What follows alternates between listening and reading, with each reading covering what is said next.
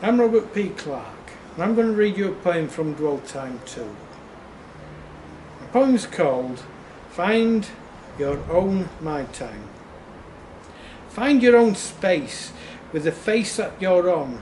As the train stops at the station, lift your head up from that phone. Raise a brow, very brow. We're not quite there just yet, so I bury my face back down, smart. I find my own time. It's not really that cool. Hashtag, it's sad in the end. I'm a bit lonely really, and a bit depressed too. I missed all that action. The lively scenery passing by, rolling hills, green and lush, and a fleeting glance in the distance of the Emily Moore mast. And looking out over Denbydale, from its impressive arched bridge, if only I'd stopped off there, I could have eaten a slice of the pie.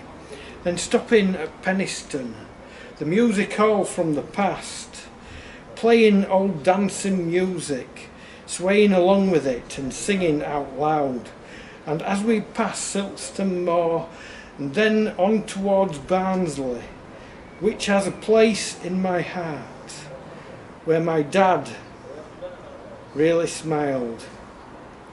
Born in a terrace there, he really embraced this place, and just before he passed, he reminisced about the past, his childhood experiences, playing out in the street, and I looked up from my smartphone.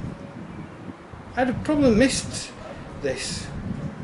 All my historical connections, all my past, finally catching up, and I finally find my own dwell time, with the face that I'm on, as the train stops at the station. I lift my head up from the smartphone that's my life. I raise a second brow now, just past Meadowhall, the Sheffield lad I've turned into. I get up to depart from the train terminating, and I dream of a time when we can all enjoy this dwell time I've enjoyed.